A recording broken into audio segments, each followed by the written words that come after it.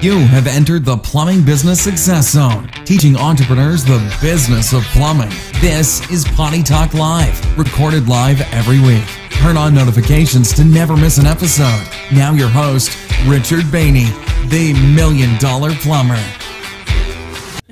Doing options. Oh, we do options now? We do options? Oh. And then what do I do if they have any pushback? You're like, oh, that's expensive.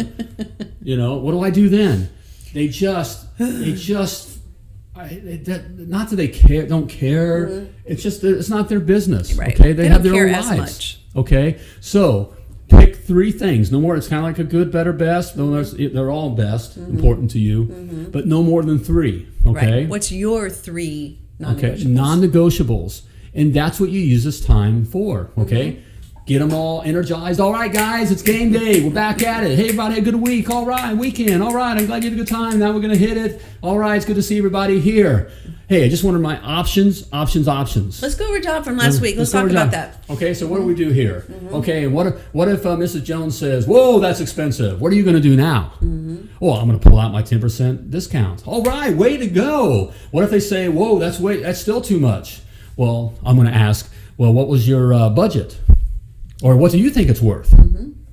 All right, that kind of thing, and go through our procedure there. All right, way to go, you guys got that. Hey, also, okay, remember, make good job notes. And now technology has changed. I want you to add, we're taking pictures. Right. So I want you to take a before picture and after picture. Always. Before picture, after picture.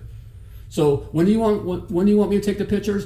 Good question, Joe. All right, you're right there. All right, there's no silly question. All right.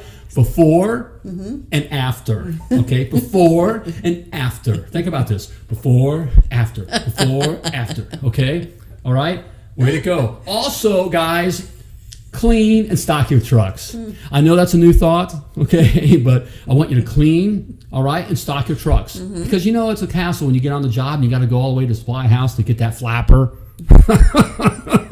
Clean and stock your truck. All right, guys, hit it. I love you guys. Okay, that's how. That's right. All right, be sure to grab another donut. Okay. Go get them and suck. Right. Get out there and suck, everybody. That's right. Okay. Hey guys, that's how it is. Week after week. That's the meeting. But the main thing is being consistent. Right. With having the tech meeting. So the guys expect it. They know that every Monday we're going to come in, we're going to regroup, we're going to hear from the coach and get a rallying cry. They just expect it. Right. So, and it doesn't need to be any more than 20 to 30 minutes. Yeah, don't make it super 30 long. minutes. Not that you ever made that error ever. Yeah, I never made that. That's right. There was never an hour and a half team meeting. Okay. Hey, 20 minutes. Okay. That's all they need. They're seated by 7. In our case, they were seated by 7:30, dressed in the uniform. Right, not naked. All right, pants up. All right, shirt tucked in.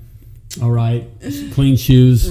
All right, clean shoes. All right, even slouched in their ready to go. Okay, and I come walking in, and do the hey guys, how's it going? Okay, and they're thinking what a wanker. What a wanker. Okay. Hey, but as our Aussie friend says. That's just how it is. Okay. All right. And so you get them pumped up, remind them, hey, we're professional and we are the team to beat. So go out there and get them. And then you